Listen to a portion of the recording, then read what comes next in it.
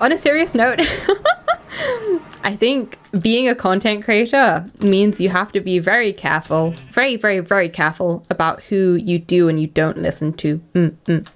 And I think that if you listen to every compliment someone said about you or every like hate message you ever received as a content creator, you would just go insane. And I think you kind of see that. I mean, everyone here can probably name like a bunch of content creators who have just completely gone off the rails or have done atrocious things because they've completely lost sense of self-awareness. That is something I don't want. So from the get-go, I devised a philosophy. But I think just in British culture in general, you don't really compliment people. And I have a lot of American friends. And it's a real culture shock because for them, it's like, oh my gosh, you look so wonderful today, blah, blah, blah, blah, blah, blah. And like all they'll say of the first 5 minutes of seeing you again is just them hyping you up and complimenting you. To a British person, that's extremely weird. We don't really compliment each other unless we actually mean it. And I think that also helps like the sincerity of it, but also it means that, you know, receiving many compliments is strange to me and not really something I necessarily appreciate, because like I appreciate when people compliment me, but I don't take it to heart unless like, you know, it's someone I think I should listen to. Does that make sense? Obviously there's levels to it. If like my mod is like, hey, you're muted, I'm not going to be like, well, no, I'm not going to take advice from you. Do you know what I mean? But yeah, no, I think it's important to keep those kinds of things in check. Sounds similar to my culture, very relatable. But it's like a culture thing, I think, to quite an extent. You're doing an adequate job. Why, thank you. Why, thank you. A very specific compliment that you give good tea advice. Yeah. Oh, that's the other thing. If it's something like, oh, you give good tea advice, or like that you're complimenting skills or something, that's kind of different to complimenting the person. Does that make sense? If your senpai's complimented you, you would accept it? Yeah, I would take it to heart, but also it's like, to a certain extent, it's weird just hearing loads of compliments about yourself. For me personally, it's not something I enjoy. I know other people probably like would appreciate that, but for me, I'm like, I could do without it.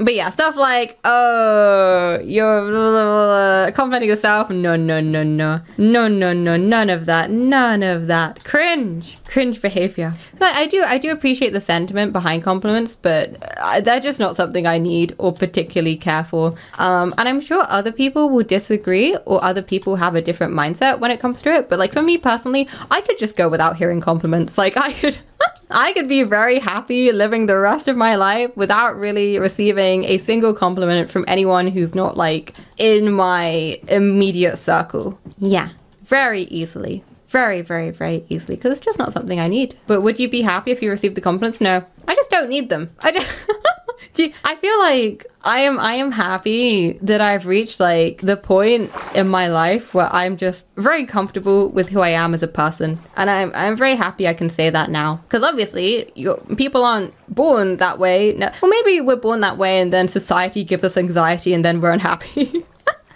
But I think it's actually genuinely quite a rare thing for someone to like be happy with who they are as a person. Unfortunately, I don't think it's common. So I am like at the point where I know myself and I'm self-sufficient in my sense of self-worth. How I feel about myself and like feeling happy with who I am, it comes from me. It doesn't need to come from other people.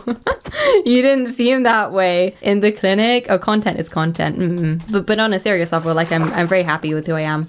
And I think that's a hard place to get to. But if you just like keep thinking about like what kind of person you want to be and how you can keep improving to be that person and making those changes and taking those steps, it gets you to a good place. And there's also in becoming happy with who you are, a certain level of self-acceptance. Like I am never going to be someone who loves doing public speaking and standing up in front of a crowd and having attention on me. Ironically, because I do this, but I'm never going to be that person. And I'm just okay with that. Like I'm never going to be someone with a huge social battery. And I'm okay with that. Like I'm okay with the fact I'm not extroverted and the fact that I'm quite idiosyncratic and I just have personality traits that not everyone's gonna get along with. That's fine with me. I think there's a certain level of things you can't really change about yourself that are a bit more like fundamental to you. And for a lot of people, I think there's like a wish to change those. But it's easier to just roll with it. You know what I mean? Okay, let's get onto this mountain. This looks promising too. It's easier to just be like, well, it is what it is, and move on with your day. How does one learn to like themselves?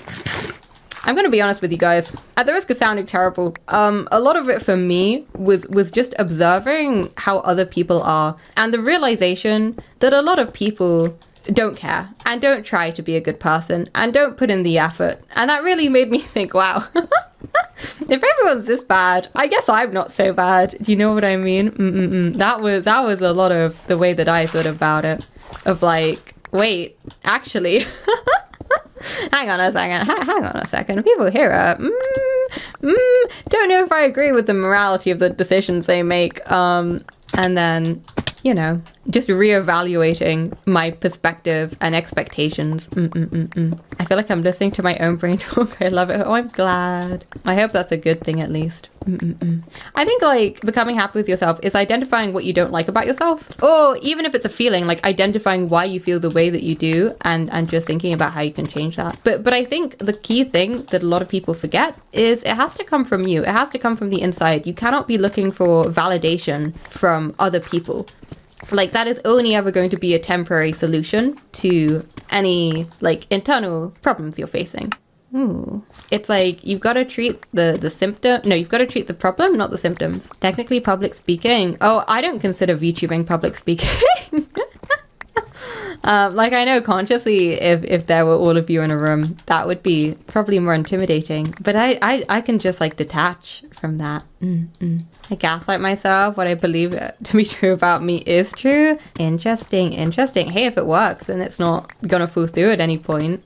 Streaming and speaking in front of people are very different. Yeah, that's why so many streamers are actually really shy, especially behind the scenes. Yeah. It's a digital veil of separation. Yeah, at the end of the day, streaming is just me talking to myself in a room in the castle. That's a lot less intimidating than standing up in front of like a crowd of people. I'm a quiet person, I wrote, but I like chatting on Discord. Yeah, right? I know a lot of people who that's true for.